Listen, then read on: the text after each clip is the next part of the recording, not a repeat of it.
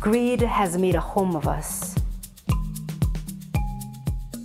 We have built walls that displace others.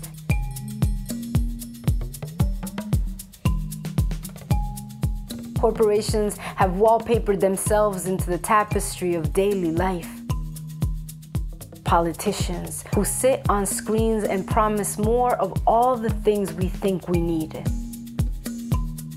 We are alone inside of this home of fear, hungry for more, wondering how did we get here? The pathology of greed is eating us from the inside like a cancer. Poverty, war, division, environmental catastrophe are corners of a home our children know too well.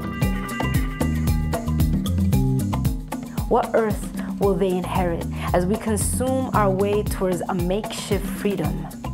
Are we too afraid to see?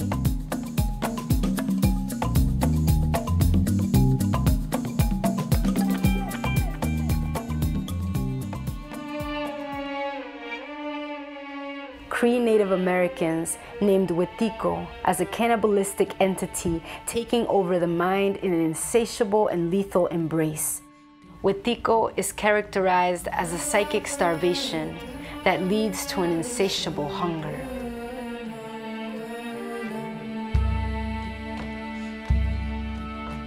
Our collective imagination was an open door.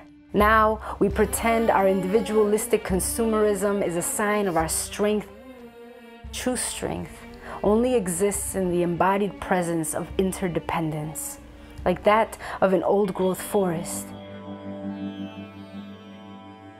Yet we are like fallen leaves. Wetiko has spread like a silent disease, causing a deafening collective scream.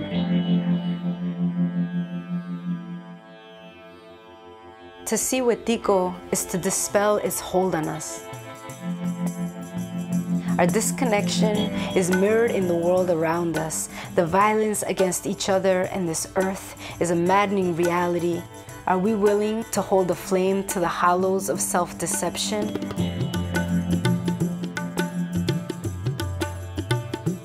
The disease of loneliness is spreading like an epidemic. A single tree standing where there was once a forest. Conscious awareness is sunlight to the hidden corners of Wetiko. Compassion is the dissolver of Wetiko. Awakening from the delusion of separation reveals that in truth, we were never disconnected.